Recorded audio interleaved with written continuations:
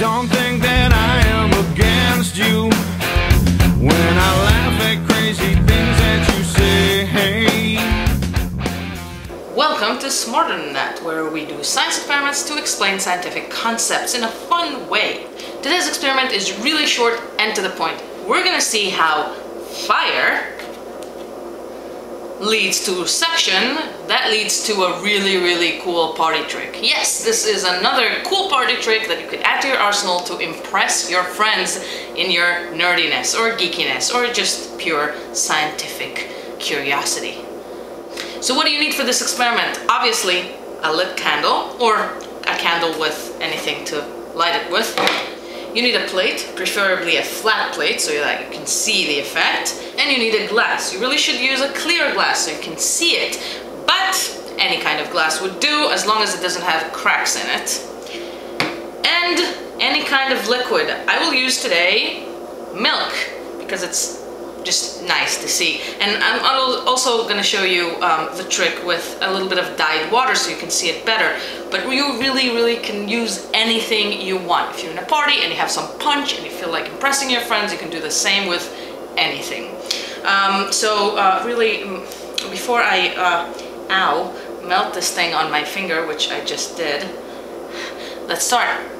So first you take the plate and you pour the liquid onto it. I'm using milk here so that you can see the effect, but again, this can work with any kind of liquid. You light the candle, and you let the candle float on top of your liquid, or just stand in the middle. It doesn't matter as long as it keeps burning. As we all know, fire feeds on oxygen. In the room, when it's open, then there's plenty of oxygen to feed the fire.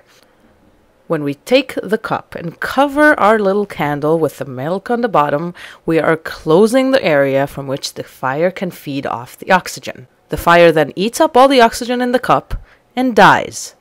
But in the process, we eliminate the molecules of oxygen from within our glass.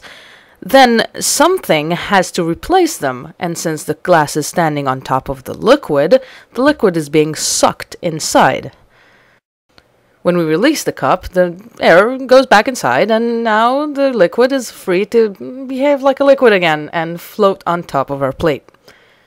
So now, just to make sure that you see it better, and because it's also very cool, I'm using dyed water. You can just take a look and see how the fire is consuming the oxygen molecules inside my glass, and in the process, sucking up all the liquid, or most of the liquid, away from the plate. In future experiments, we're going to use this principle to create our own little vacuum.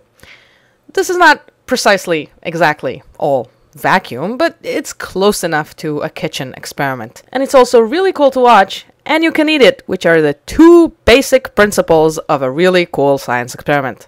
So, glass and water plus fire equals no air inside, suction.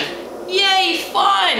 It's all really fun. Remember this experiment when we do the others. We're gonna link right to it. And as always, if you have any more questions or if you want to know the method, the tools, everything else, and resources, go onto the website www.smarterthanthat.com. And if you have any questions or suggestions to more experiment, more things you want me to look into and find a way to demonstrate in a fun way, please write to me, experiments@smarterthanthat.com. Common physics like my fire. Woo!